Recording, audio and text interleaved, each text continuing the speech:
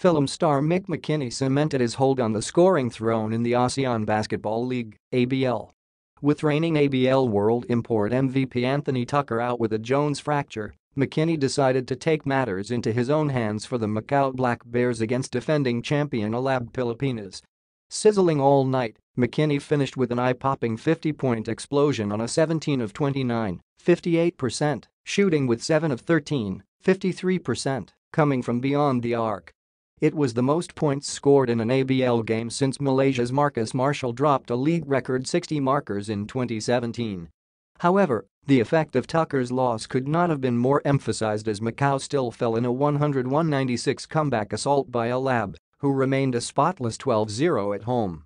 Still, McKinney's career-best outburst definitely caught the attention of Alab head coach Jimmy Alapag, who likened the 27-year-old guard to Basketball Hall of Famer Allen Iverson. "Incredible," Alapag raved.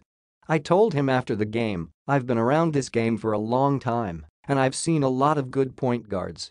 He's up there on the top. He scored 40 on us in Macau then drops 50 a week later. Again, a lot of those shots were contested. He is just a big-time shot maker," he continued. "He competes every possession. I know he plays for Macau, but he has that Filipino spirit too. Again, I hate to see him drop 50 on us, but I'm always going to respect a great performance from a great point guard." The high praises overwhelmed McKinney. "That's crazy. I mean, first of all, Jimmy is a legend in his own right, so it's an honor for him to just appreciate my game, McKinney. And to compare me to the guy that I looked up to growing up, Allen Iverson, it was just an honor.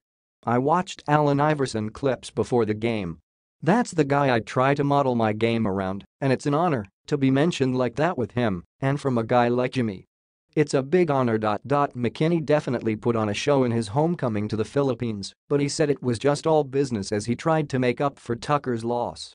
"I was just trying to get the win for my team," he said. "With losing Anthony Tucker, that's tough for us.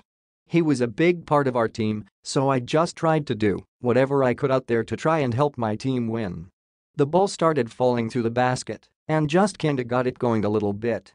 But like I said, I was just trying to help my team get the win." The last time Tucker was in the rotation, the Black Bears were an entirely different animal as they dealt a 116-103 loss to Alab, their worst beating so far in ABL Season 9. However, Tucker would not be available for Macau for the rest of the regular season, as he was given a 4 to 6 week timetable to recover just last Monday, March 4. But with the Black Bears already headed to the playoffs, McKinney emphasized that everyone has to step up as the elimination round winds down. "We gotta adjust a lot," he said. "He was our leader. He got us into our offense, he kept everybody in check. So he did a lot. Coming off an MVP season, he's our most valuable player, so we had to adjust a lot. It was a